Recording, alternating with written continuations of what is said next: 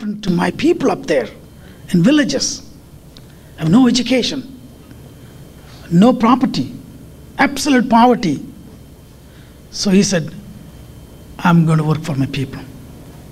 I'm going to do everything possibly he can do to see I can get my people up. So he went back to Bombay. He was able to get a job as a lawyer. Bombay being a big city with a lot of British influence, he was able to go to college, and he was teaching in college. Then he started writing about the untouchable peoples, and he started doing a lot of research as to find out what the caste system is. Why, where, how's the Hindu religion? And he was writing to the British. And British people, thank goodness, at least listened to him. Listened to him. So when the time came, in 1930s, they were talking about the British leaving India. There's a lot of commotion going on. And I want to bring my favorite person into the discussion is Gandhi here. I'm referring to Mr. Gandhi, the old man that you would have seen a picture. The movie, the famous movie they wrote, they took, okay? That is a propaganda picture, okay? This guy was also Bharatla.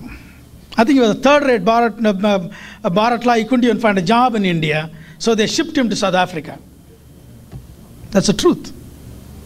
So he went to South Africa to work for one of his...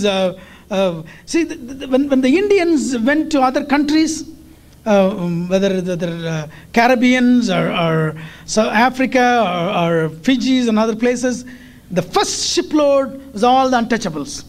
Because they needed the laborers or the coolies, they used to call at that time. Coolie. As anybody from Trinidad or Jamaica would understand the word. Yeah, coolie. And that was the untouchables. But then to manage them, they took the upper caste. So they had pretty much the entire cross-section of people moved to different countries. But the majority of the people, because they need more laborers than masters. So majority of Indians were shipped to those countries where the untouchables. Okay. So when the Gandhi went there, and he saw the British man treating Indians or his upper caste men as bad as blacks. He got worried. I said, we are the pure race, we are the Aryan race. How can the British can treat us like the blacks? So he started fighting as misunderstood. People say he fight racism. But they forgot to tell you what racism he was fighting for.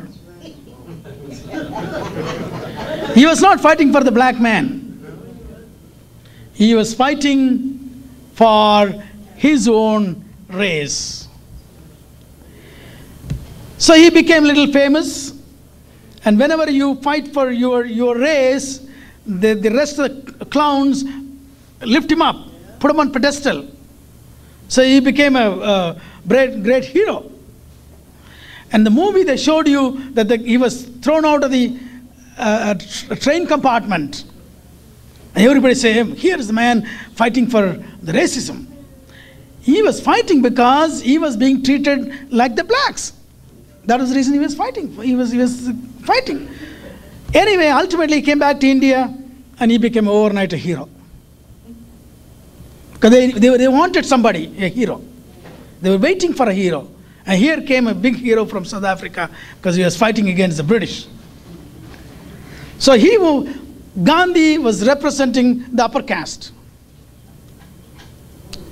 But he declared that he was representing quote-unquote Hindus, which conveniently included the untouchables. Because for them, untouchables are part of Hindus, except as slaves. But Dr. Ambedkar asked, if we are Hindus, how come we don't have the same right as you have? For that he says, well, that is the Varna system and karma. So Dr. Ambedkar said, no. If we are socially separated, we have to be politically separated. So when the British started talking about independence and the parliamentary elections and all that, I said, Dr. Ambedkar said, this person, the great person. As a matter of fact, Brother Runoko Rashidi defines Dr. Ambedkar as someone that if you put Malcolm X, Garvey, Booker T, Frederick, Martin Luther King, all together, roll them up, and you have Dr. Ambedkar. Unfortunately, the untouchable community has that only one person. We call him the savior, the emancipator. Okay.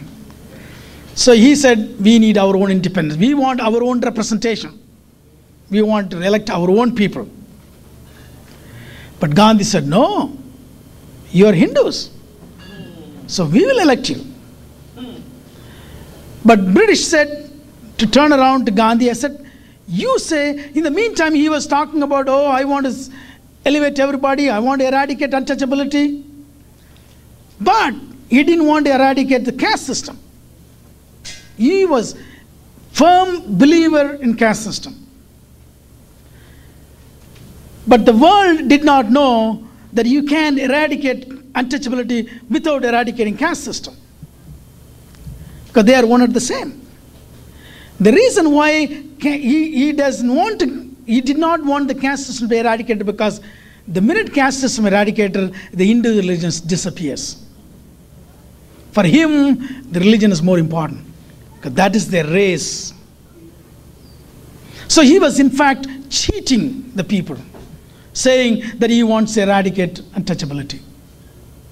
So the British Prime Minister at that time wrote him back. I said, you say you want to help these people. And this is one way to help these people, to have their own representation. He said, so they went to England, London, for a roundtable conference. There was a discussion. He said, Dr. Ambedkar is 1,000 times more intelligent, more smart compared to Gandhi. So there's no way he can argue. So he sat there silently in the roundtable conference. So the British thought Gandhi agreed. They even declared that the untouchables will have their own representation. This guy came back. He said, I will not eat till I die if the British is going to separate the untouchables from the Hindus. Gandhi was a hero. He was a god to the Hindus. So this guy went on fast, not eating. 3 days, 4 days, 5 days. Things getting tense in India. And Dr. Ambedkar got a lot of threat that if something happens to Gandhi, you are gone, your people will be gone. And there is no doubt about it. Weak people so easy. So he was worried. But still he said, I'm not going to let my people down. I'm going to try my best to protect my people. But ultimately, there was a point that he had to give in rather. So he got a compromise. And that is the reason Dr. Ambedkar called Gandhi as #1 enemy of the untouchables. Because today, without that particular action of Gandhi, the untouchables' life would have been far, far better, because we would have had our own representation. Today, according to the compromise, they said, okay, they designated certain constituencies for the untouchables, because this district will be represented by untouchable, but would be elected by everybody. And the untouchables are never a majority in any district. Also, in Indian process, election process, that you have to be nominated by your party. It is not like here.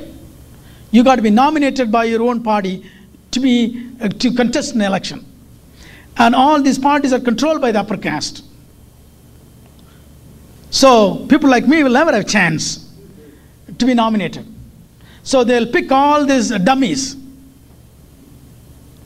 And only those dummies are sitting there. And they would not open their mouth. They probably don't know how to open their mouth, because that kind of people, they elect him. And that is